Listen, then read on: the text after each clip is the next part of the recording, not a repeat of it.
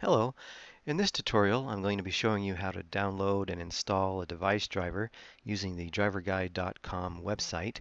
I'm going to be searching for this particular driver using the make and model of the device, and I'll be doing this on a Windows 7 system. Now, the way I'm going to find the make and model of my device is going to be using my device manager, which is part of my operating system.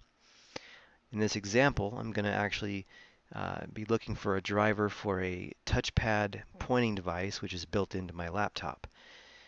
Now there are several ways of getting to the device manager. The way I'm going to get there is simply by clicking on the Start button. I can then right click on Computer and choose Manage.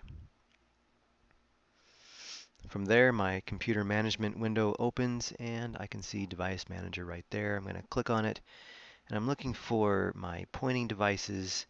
So I'm going to expand this mice and other pointing devices option, and I see my Dell touchpad device is right there. So using that particular description, Dell touchpad, as my make and model, I'm going to go over to the driverguide.com website.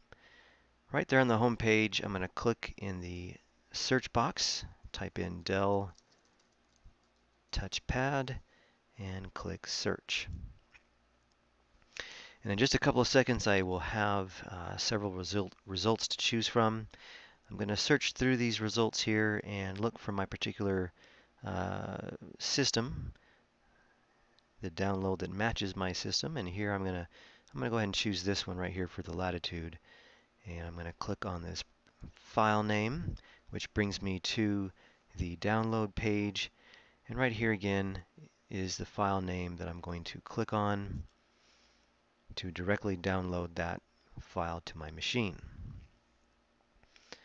I'm going to go ahead and save it and wait for it to download.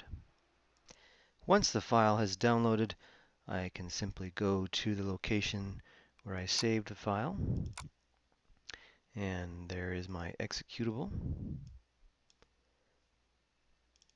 Simply double-click the file, accept the prompts, say install.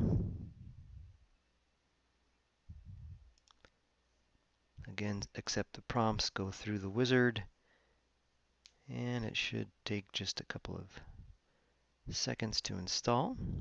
And here I see a screen that says my driver was successfully installed. Click Finish, and now it wants to reboot my computer. And that is how you use the DriverGuide.com website to search for, download, and install a driver using the make and model of your device.